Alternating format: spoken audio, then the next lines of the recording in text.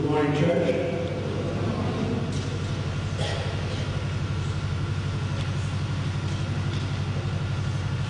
What can we say to these things? If God be for you, who can be against you?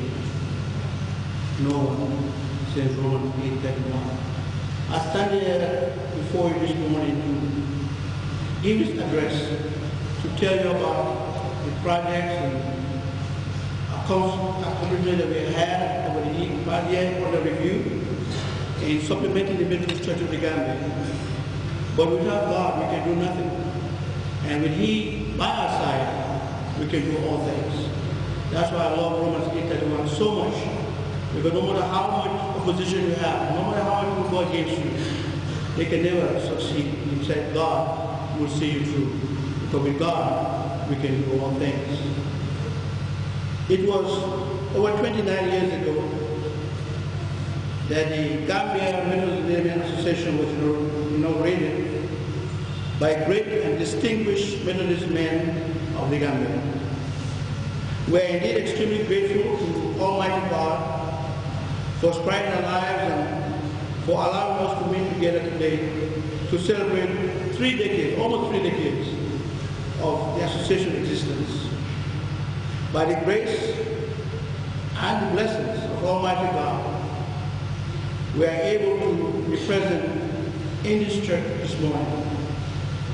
Thus, let us first of all thank Almighty God for good health, long life, and prosperity. Because if you can notice the 28th anniversary, we got a few brothers with us, but they're no longer with us today. And there are some people in the congregation last year at the cathedral that were with us that are not here today. So we got to give God the thanks, to praise and glory for good health. And sometimes you sit down and think that you don't thank God enough, just forget waking us up in the morning. Because since you were a little baby, thank you, Holy Spirit, since you were a little baby, that heart that you have is still with you. Can you imagine if now we have attached a meter to that heart, how much you pay? And it's for free from Almighty God. Since some of you in 30 years, you save heart, 40 years, 50, 60, can you imagine? Even now a meter will be destroyed by now.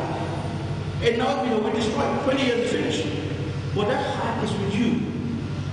It's with you up to today. And it's beating every second. It's beating. It's beating. I just say this to illustrate how much thankful we need to Almighty God for good health and for being allowed to be here this morning. There are some brothers and sisters, like I just mentioned, that were with us, that are no longer with us.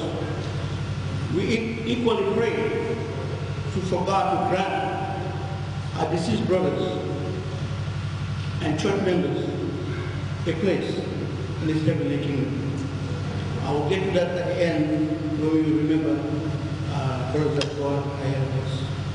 A day like today reminds us also of the association members who have been called to higher service, especially 1985 founding members, particularly Justice Samuel John Foster, whose foresight and instrumentality brought about the existence of the association. They have all gone, but will never be forgotten.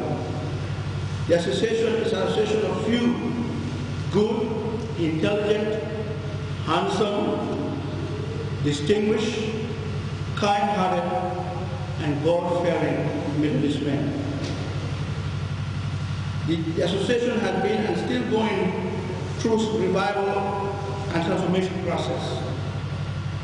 It is only prudent that all members of the association become very, very proactive and play their individual part or role that they have in the process by converting their talents, their time, financial resources towards the goals and objectives of the association.